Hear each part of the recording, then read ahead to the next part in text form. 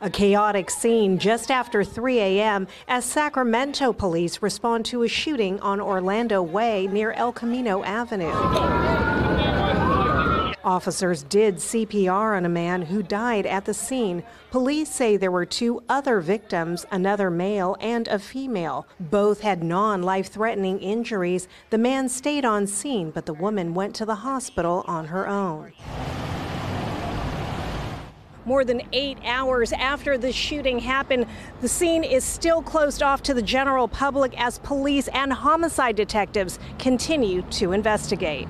A small group of folks directly across the street formed a prayer circle as officers stood post next to the yellow crime scene tape.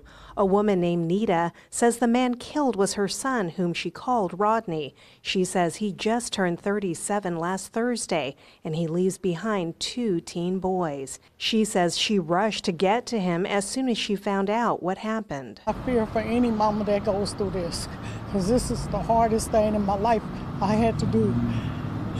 Nita says she prays that police catch whoever did this to her son. If anybody know anything, I wish I would come to the police or call an anonymous tip or however you do it and just help me get the person that did this to my boy.